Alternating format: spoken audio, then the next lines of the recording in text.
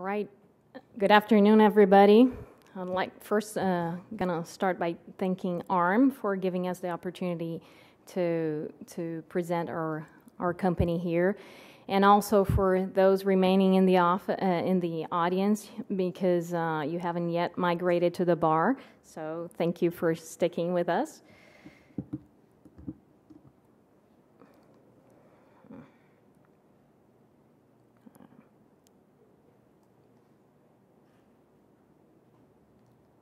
Okay. All right, so I'm going to start with a snapshot of Universal Cells. We're a Seattle-based biotech company founded in 2013 by myself and my co-founder, Dr. David Russell from the University of Washington. And our goal is to deliver stem cell therapies that overcome immune rejection and also to bring off-the-shelf cell therapies to the market.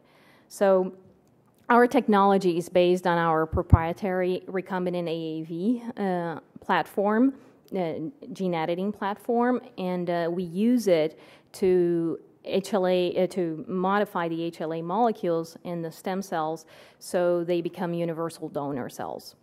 So because this is a very broad platform, we leverage the multiple opportunities through our dual business model. On one hand, we establish partnerships with other companies in the sector to enable them to bring these universal donor cell stem cell therapies to the market, while we are also developing our own internal products in immuno-oncology.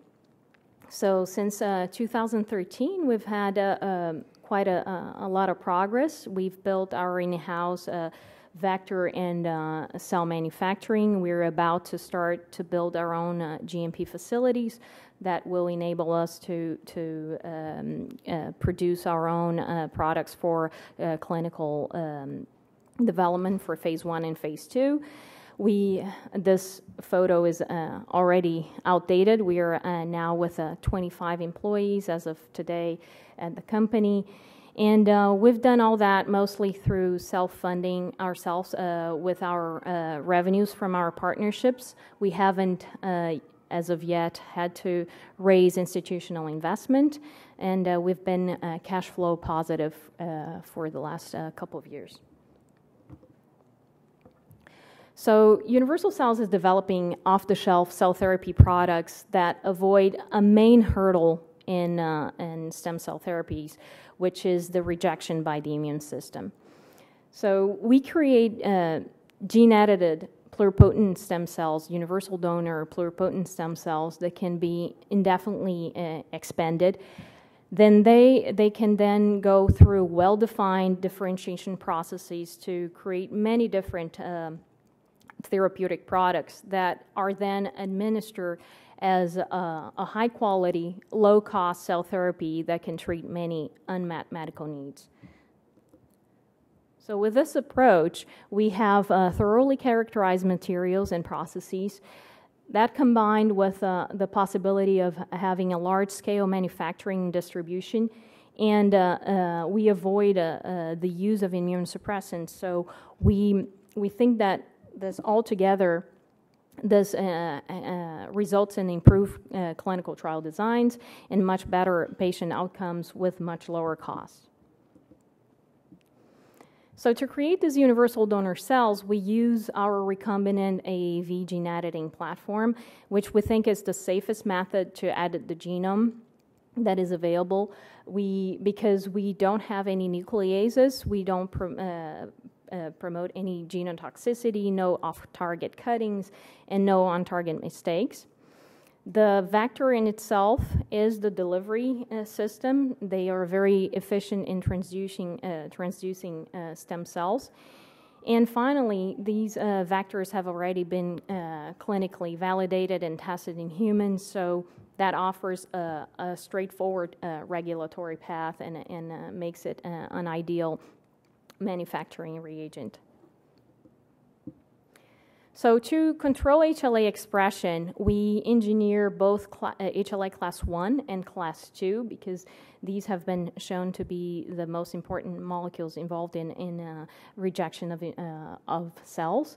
So for class 1, what we do is knock in a non-polymorphic HLA gene at the beta-2 microglobulin locus to replace all class 1 molecules by a decoy molecule to avoid the lysis by NK cells.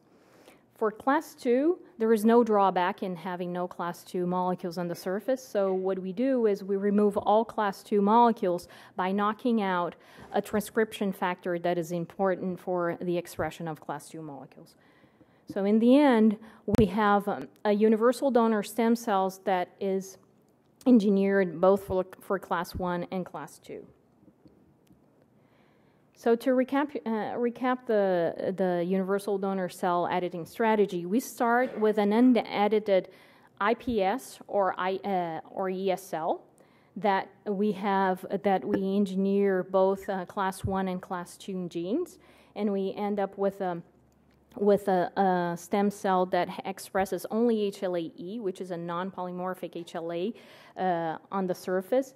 And we can also, during this process, do other additional editings to the cell if desired for the final product. For example, during the process of engineering the HLA molecules, we can introduce suicide genes to enhance safety profile of the final product.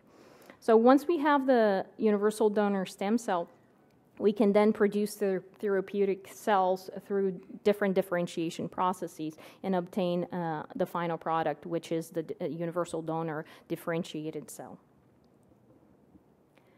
So we've shown extensive preclinical proof of concept that our cells are not recognized as foreign.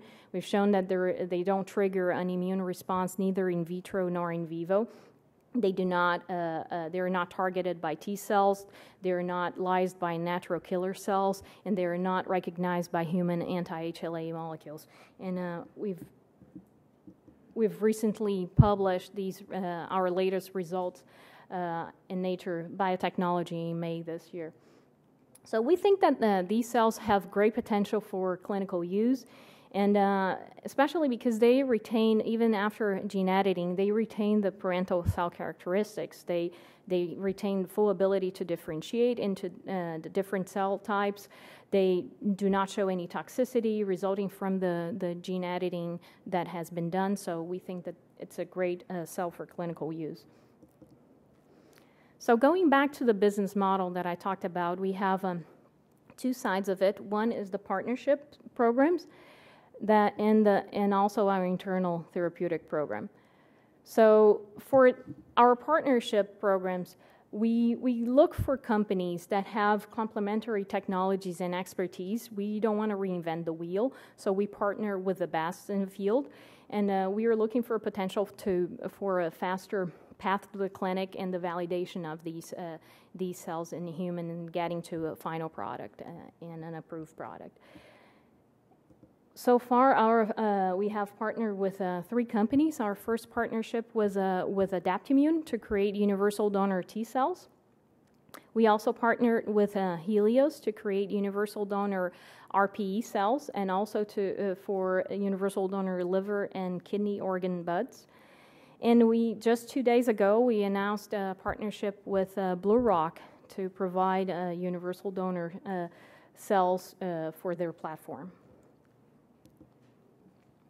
On our internal therapeutic program side, we are engineering universal donor natural killer cells to treat cancer.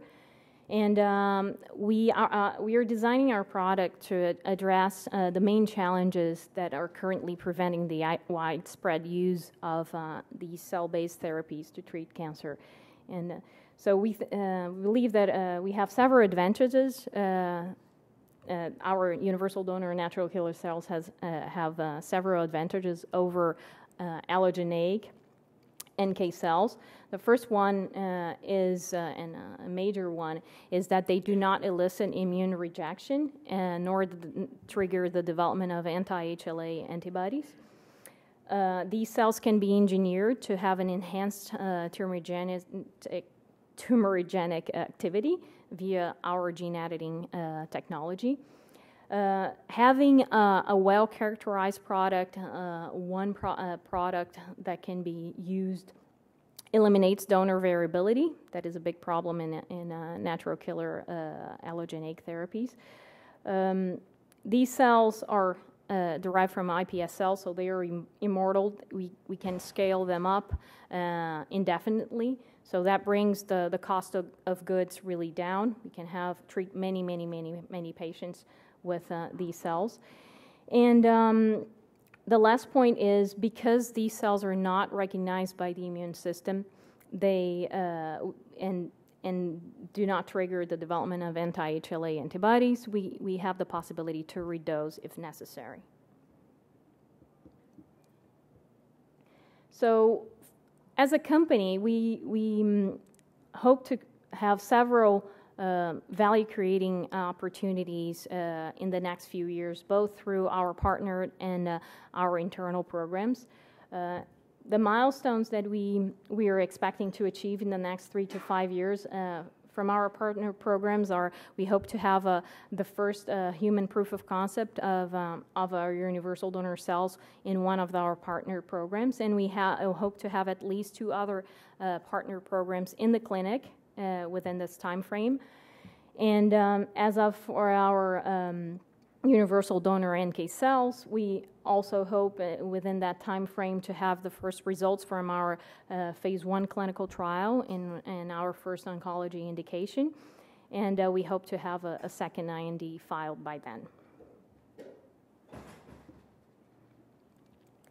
So I'm going to leave you with a summary of universal cells.